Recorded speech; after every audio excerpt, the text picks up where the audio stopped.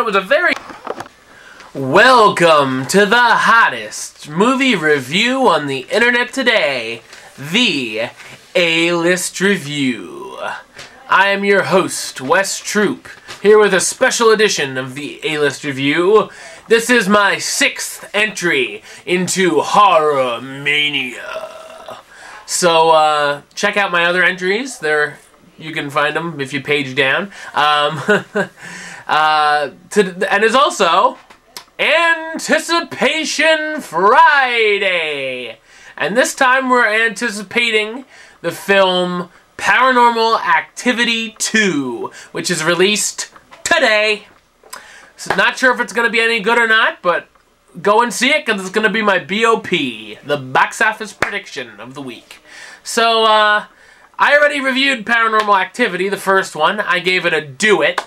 If you're interested in seeing that review, click in Wes Troop Presents the A-List Review Paranormal Activity, or just put Wes Troop Paranormal Activity, and it'll probably come up in YouTube.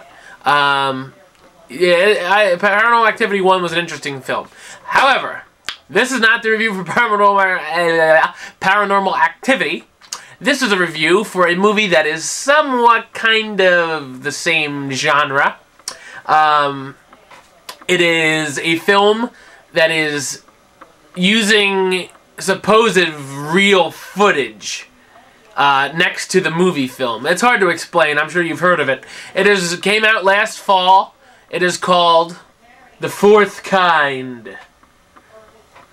And it's interesting. Put it at that. This film is a thriller / mystery, I suppose. It could be either genre. That involves an unsolved ongoing mystery taking place in Alaska. And unfortunately, Sarah Palin does not get abducted. Rats! This ongoing mystery has to do with alien abduction. That's right, The Fourth Kind. You may have heard Close Encounters of the Third Kind, which is a hell of a lot better than this movie, by Steven Spielberg from the 70s. An encounter of the third kind is making contact. An encounter of the fourth kind is abduction, which looks good on paper. However, I think they should have stopped at the third. So, there's that. In 40 years, this town, Nome, Alaska, has seen a huge number of unexplained disappearances. If they're little girls, they might be in my uncle's basement. Oh, God. Okay. The disappearances, which people think may have been a federal cover-up for alien abductions. Uh-oh.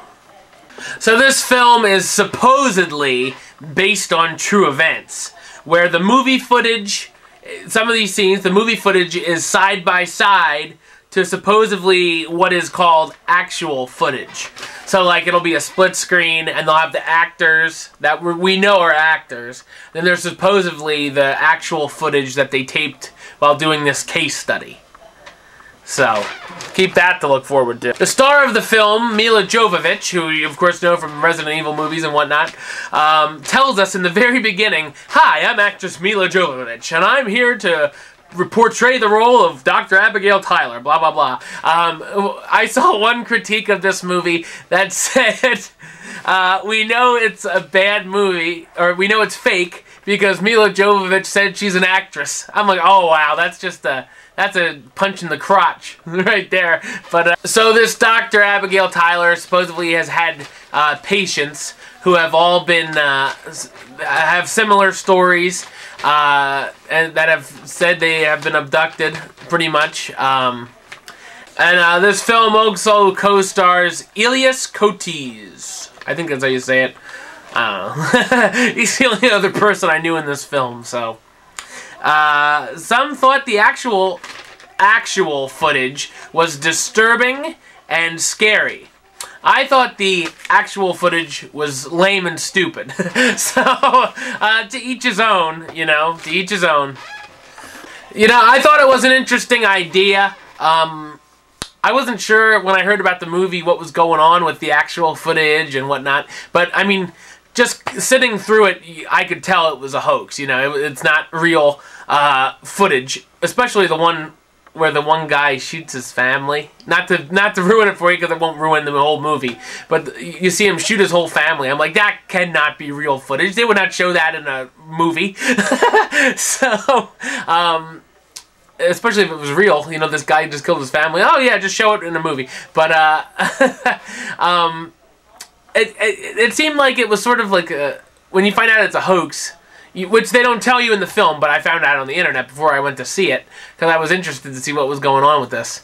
And that Dr. Abigail Tyler doesn't exist and whatnot. It seems sort of like a waste of time. Like, was it really necessary for them to split screen all the time so you have a fake actor portraying a fake actor? It didn't really do anything for me. Like I said, it was an interesting idea, but I don't think it really paid off. This film is in the spirit of Blair Witch and Paranormal Activity 2, but it doesn't live up to those movies. That you were supposed to think the footage is real and it's not.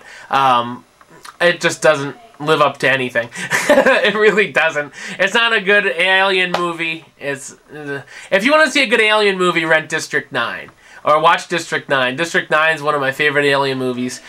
Even Close Encounters of the Third Kind is definitely really good compared to this. Anything is good compared to this. My friend John Browning called this film a rectal wart. And I definitely have to take him up on that. That is one hell of a review. Call him film a rectal wart. So yeah, there's not much I can say more than that. Therefore, the A-list gives the film The Fourth Kind. Why I bought it, I'm not sure. I guess I'm hard up for entertainment. I'm hard up to spend my cash. The film, The Fourth Kind, the rating of Suck It. Yeah.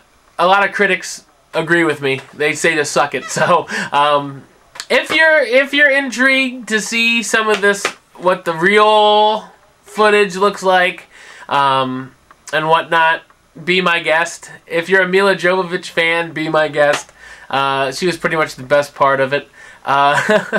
It's just a little, I don't know. I wasn't buying into it. I didn't really care for it much. So, it is what it is. Next week, I'm going to have a whole lot more reviews with Horror Mania. So keep watching. And be afraid. So, till next time. Oh, watch the A-list today, too, by the way, peeps. So, till next time. Troop.